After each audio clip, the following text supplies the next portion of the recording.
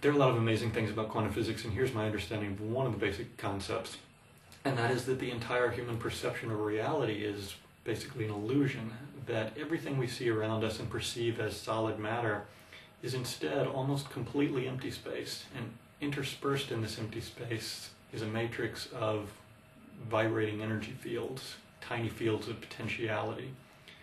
And these vibrating fields aren't solid either, they pop in and out of existence, creating the vibration.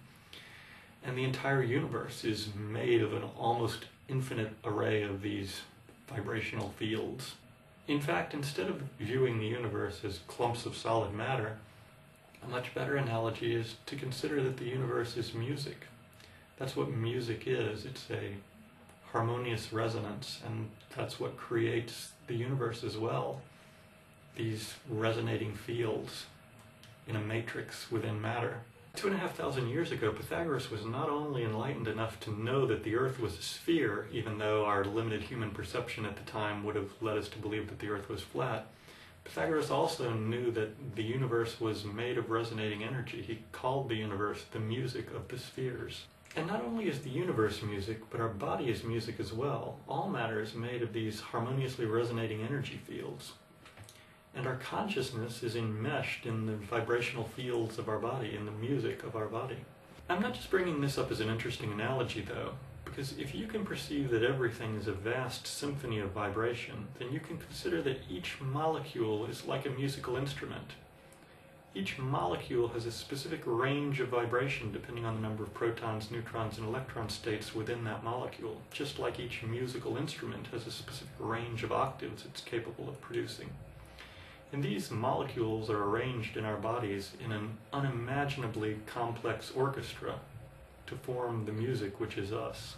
We've been evolving this way for hundreds of millions of years, in part because we have consciousness. In a way, you could say that our consciousness has aided in the construction of the most complex symphony known. But just like the instruments in a regular orchestra, each molecule in our bodies is also tuned. And we're tuned by the larger fields of vibration that surround us. Now, I know that last statement's hard for a lot of people to accept, especially if you were questioning the earlier analogies to begin with. So let me give you some examples of natural frequencies that we're attuned to. One is the circadian rhythm, the 24-hour cycle of the sun. Now, we don't tend to view this as a frequency because in our limited human perception, 24 hours is a long time, but it is a natural frequency and we are clearly attuned to it. And if you take someone out of this natural frequency and put them under constant artificial light or constant darkness, they'll actually tend to lose their tuning and migrate onto something like a 30-hour wake and sleep cycle. Now, I'm not saying that the circadian rhythm directly attunes every molecule in your body, but I believe the majority of them are indirectly attuned by it. For example, when you sleep and wake, it causes a physiological change in almost every system in your body, and so almost every molecule in your body is indirectly attuned by the circadian rhythm through other systems. In the same way that a tuning fork could be used to tune one instrument in an orchestra, and then that one tuned instrument can be used to tune the rest of the orchestra.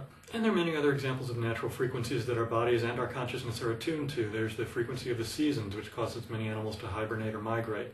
There's the lunar cycle, which many organisms are attuned to. Then there are much more subtle natural frequencies which have only recently been discovered and which may impact our state of consciousness. One of these is the Schumann resonance. The Schumann resonance is the natural electromagnetic frequency of the Earth's atmosphere, and the strongest note is around 8 Hertz. Animals' brain waves are on a very similar frequency to the Schumann resonance, and one theory for this is that since animals evolved surrounded by this natural electromagnetic frequency, we incorporated it into our brain waves, much the same way that animal blood plasma is similar in chemical composition to seawater, in theory because animals evolved in seawater. And if we are attuned to the Schumann resonance, it would have a profound impact on our state of consciousness. It's impossible for someone to be in an agitated and highly focused state when they're in a theta brainwave state. It's impossible for someone to be calm and meditative when they're in a beta brainwave state. So this is one more example of a natural frequency which we may be attuned to and which could potentially have a profound impact on our state of consciousness. Another strong natural frequency which surrounds us but was only relatively recently discovered is the ocean of negative ions in the air we breathe.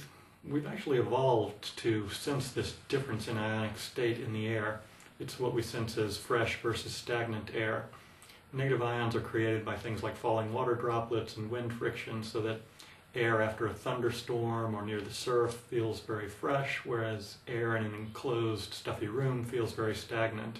And likely we evolved to sense this difference in ionic state of the air because it has some impact on our health, but I believe that our consciousness is also attuned to this frequency, and I'll go into that in a minute. Another strong natural resonance which surrounds us and we never consider is sunlight itself. It has a frequency. And you'll notice when people are sad or depressed, what do? They enclose themselves in a small stuffy room and they draw the curtains. They've put themselves into a low light, low ion environment because I believe their consciousness is actually attuned to those frequencies. Just like they put on sad music because their consciousness is attuned to that particular frequency of music. And when people are happy, what do? They go out in the bright sunshine, near the surf, near a waterfall, somewhere that's a high ion, high light environment. Again, because their consciousness is attuned to those frequencies, just like their consciousness is attuned to the happy music they listen to when they're in a good mood. And there's no way to prove this connection, but hopefully it's a useful hypothesis for you to consider. Now, I could have just made a video saying go outside in nature in the fresh air and sunshine and you'll feel different, you'll feel better, and everyone intuitively recognizes that that's true. But I wanted to point out just how fundamentally we are attuned to these natural frequencies and how they affect our state of consciousness, and how we can lose our tuning, just like a musical instrument loses its tuning if we're taken out of these natural frequencies for long enough. Because once you understand the concept that your consciousness is attuned to these natural frequencies, you can become more aware of it, just like a musician who picks up an instrument and knows whether it's in tune or not. If someone's not a musician, they could pick up an instrument and have no idea whether it's in tune. But once you're more aware of this concept, you can recognize when you lose your natural tuning and the effect that that has on your state of consciousness. Now, the types of natural resonance I talked about today are, of course, only the ones that have been discovered by science so far, some relatively recently. But I think it's likely that there are other types of natural resonance which haven't been discovered by science yet. In my opinion, a lot of ancient wisdom revolved around understanding these vibrations in the universe and how they affect our state of consciousness. But just as a general baseline, you will notice that when you're out in nature in a more natural energy environment, the one that we evolved in for hundreds of millions of years, you have a different state of consciousness than when you're indoors in an artificial environment. And by understanding that fundamental baseline, you can recognize when you're out of tune.